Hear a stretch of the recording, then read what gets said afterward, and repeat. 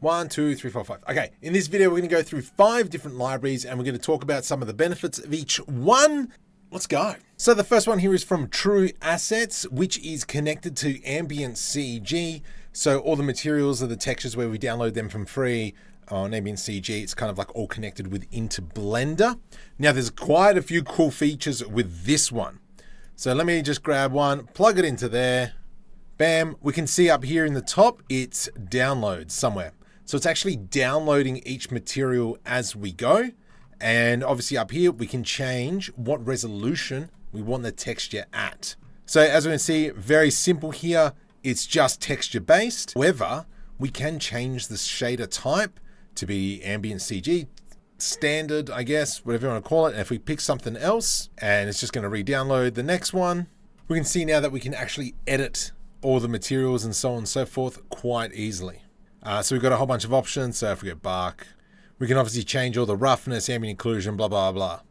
So that's really cool that each material is baked in. For me, I don't really care about this kind of stuff. I'm more interested in just texture based, especially because I go over to Unreal Engine.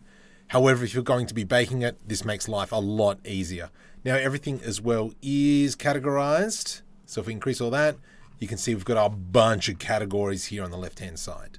Now I'm going to bookmark each of these so you know which library we're talking about it when. Now this one here is 5,000 materials. This one here is nothing but texture, and whatever you see on the left is going to be dumped over on the right-hand side. And we can see there's a pretty big list of materials. However, with this one is everything has already been downloaded and is on your system. Now if you're into PBR shaders, the polygony ones, which are very specific for, that's a bad example, which are very specific for external shaders. This is very heavily PBR based, as we can see. So even though we throw grass on the top there, as I scale the object, the UV texture doesn't change. It actually keeps it the same. Because these aren't really textured base. Oof, that looks kind of cool. That looks pretty cool. And these are really great for those exterior shots as part of, Botanica. And what's the other one? Trafficker add-ons as well. So they kind of gel in together, which is really nice. So here we've got the ability to change a whole bunch of settings.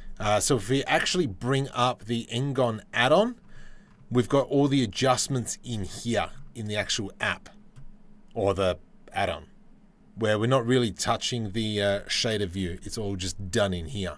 And now if we jump over to the next one, which is ExtremePBR Combo. This is the main one that I've been using.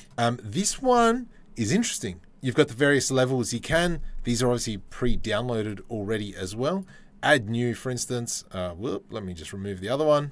And so this one as well, you can have it set up so that it is texture based, but also you can actually change it to use their Nexus system.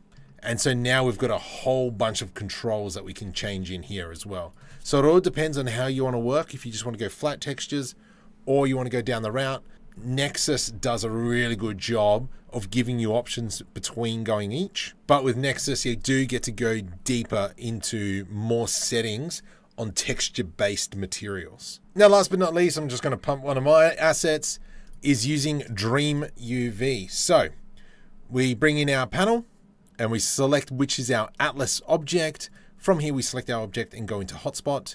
And that's not going to work because that stupid sphere. Let me just quickly delete that sphere. The problem is it can't UV unwrap it correctly. And so this doesn't really work with Ngons. So let's go into hotspot. Then we can kind of dump on one of these materials and you can see how the edge wear already exists. Is this ship here. So we built this on live stream and it's available to download on Patreon. This is all using that DreamUV set. There'll be a link in the description for that. You can buy them individually or just jump onto Patreon and just get them all.